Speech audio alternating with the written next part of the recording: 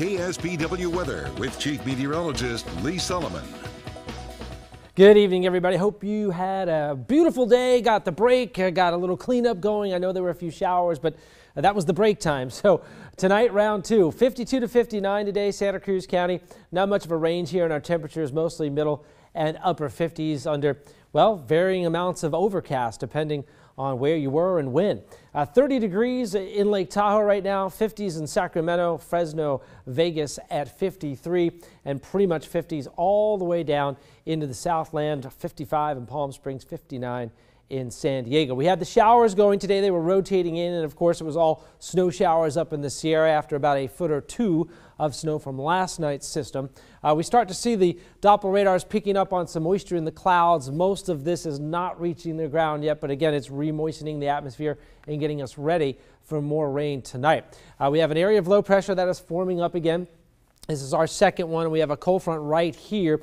We also have a lot of jet stream energy. So over the last 4 or 5 years, we haven't had a lot of systems with wind and heavy rain. We've had some heavy rain with the atmospheric rivers, but certainly no wind with those. This one, though, is ramping up. We have a really solid jet, which is just about making it to the west coast, and that's the real difference here. Last year, we had El Nino. We had some huge storms out in the Pacific and monster swells and all of that, but the energy was out here that never reached the coast. So we had some rain events, certainly, but we didn't get a whole lot out of it. This year, the jet is really cranking across the Pacific, and that is good news for us. So a lot of rain along your front, and then behind it, we'll see more showers as we go into the day tomorrow. But before that happens, we got to get into another round of moderate to heavy rain. You can see it lining up. The front is lining up during the morning hours. So we'll see rain starting 10:30, 11 o'clock tonight, going through tomorrow morning's commute. That system will exit, but it will be slow to do so. So we'll see lingering showers on and off through Friday.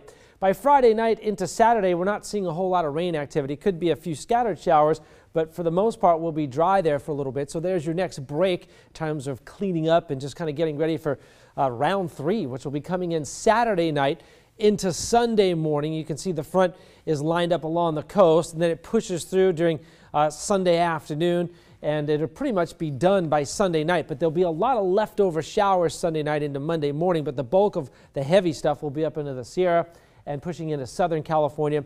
And then there's another little impulse that could bring us another shower or so on Monday, but overall we'll be really done with the series, which will be good because by then we've had plenty of rain.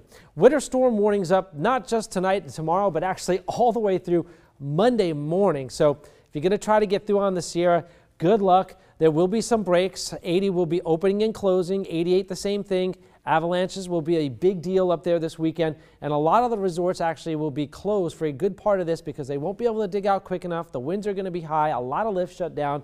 So if you could rearrange your plans, I would do that and settle in for next week after the sun comes back out and they dig themselves out once again. Microcast showing the rain showers moving in overnight tonight.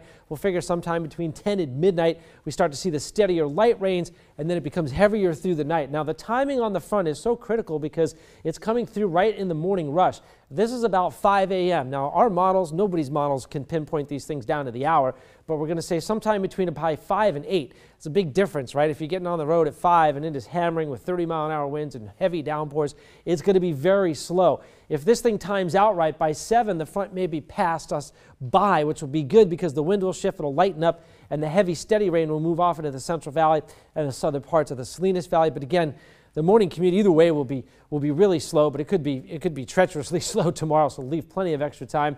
By tomorrow afternoon, just some leftover showers, again on and off through the afternoon to the evening. Even Saturday morning, maybe some isolated showers, but that's our break time before the next round. We also have a wind advisory. This time we've left out the valleys, mostly the Salinas Valley and Santa Clara Valley, because we're not expecting the strongest winds to hit them.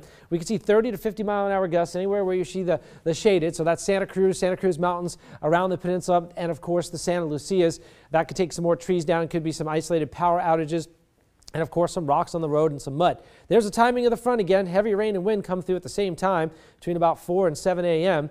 and your wind advisory goes until 10. The winds will lighten up tomorrow afternoon. Your forecast for tonight: rain becoming steady and heavy at times and gusty south winds. Again, they could gust between 30 and 50 miles an hour overnight tonight towards the wee hours of the morning. 51 to 57 tomorrow. We kind of get a break in the afternoon there. We'll put rain showers in, but again, the steady rains will be over late morning. Your KSBW 8-day forecast giving us a break here on Saturday with just some isolated showers, but the clouds will be around Saturday night. The next round comes in through Sunday morning, and then leftovers again Sunday afternoon and Sunday night.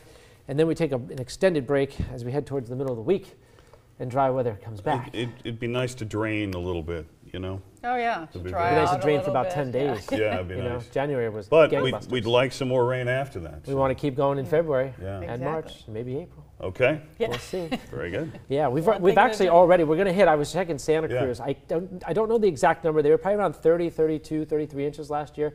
They've already pushed in 25. They'll be close to 30 probably, you know, by the end of the Right. series. Yeah. So they've almost had as much rain as they had all last All year. last year. It's all good news. Yeah. You Oh, it's watch great where the news. reservoirs are coming up. The Sierra is, you know, We've done okay so far. piling up the snow. We'll so- take it. Yeah. All right.